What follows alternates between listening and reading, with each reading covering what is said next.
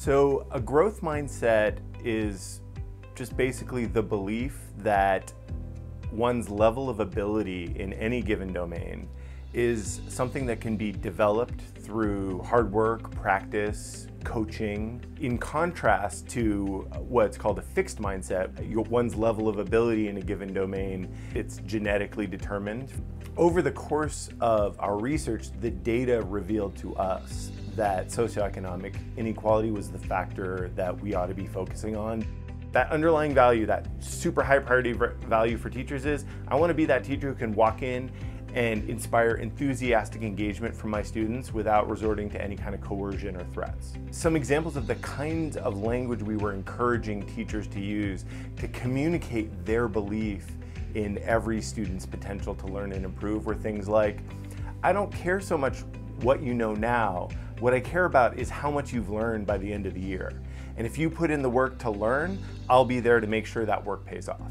That sort of thing. So it's this combination of, it's not about how good you are now, it's about how much you can improve. The basic idea is that it is very hard to get people to change their priorities. It's much easier to explain how the behavior you want people to choose serves their existing really high priorities. The very first example, in fact, in my research was trying to get adolescents to choose to make healthier dietary choices. There have literally been hundreds of research-based intervention programs, and none of them works.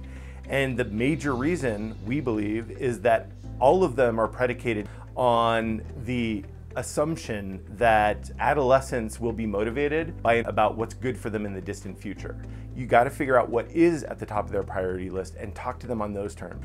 Hey, not sure if you know this, but food companies are spending huge sums of money on figuring out ways to manipulate you and others into eating junk food. And the best way to fight against it is to refuse to fall prey to their tricks, basically. So we made that argument to kids, then we tracked what they bought in the cafeteria. They made healthier purchases for the whole rest of the school year. That was 3 months. I'd be lying if I said I wasn't surprised that after a brief 45-minute online e-learning module that teachers got, we found a 6.5 percentage point increase in the rate at which students in predominantly low socioeconomic status classrooms pass their course at the end of the year, months later.